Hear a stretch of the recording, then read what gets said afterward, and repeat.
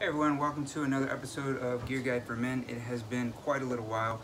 The reason for that being is I had a little one, and I don't know if you guys are aware, but babies take up a lot of your time.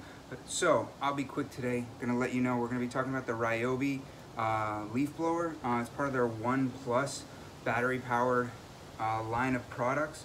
It's got so many different uses for this one little battery. But I'm going to show you guys really like the video that I did of the Echo cordless trimmer. This is actually a hybrid, so it actually works off the battery, and it's got a plug option as well in case that dies. Now I'm actually going to show you how both work, because I'm kind of surprised how much more powerful the plug is versus the battery. And the battery itself really only lasts about 15 minutes or so of straight blowing, and that's it. So you may as well have two of these bad boys fully charged, ready to go if you've got a good space. So let me get to it and show you guys the difference between the two. All right, so first things first, we're gonna grab our little battery here, and that's just gonna go right in the back of here. Now, once you've got that plugged in, just flip the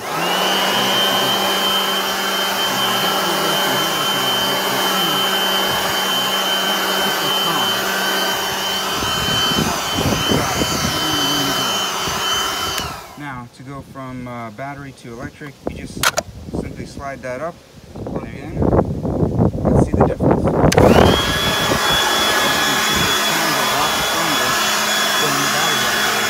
As you guys can see, the plugged-in version is a lot stronger, but the beauty is the battery power, you can just plug and go.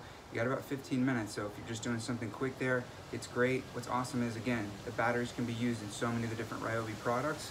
I've had this blower for about 6 months here. Haven't had any issues with it besides it dying a little bit faster than I really wanted to. But then if it dies, you just plug it in.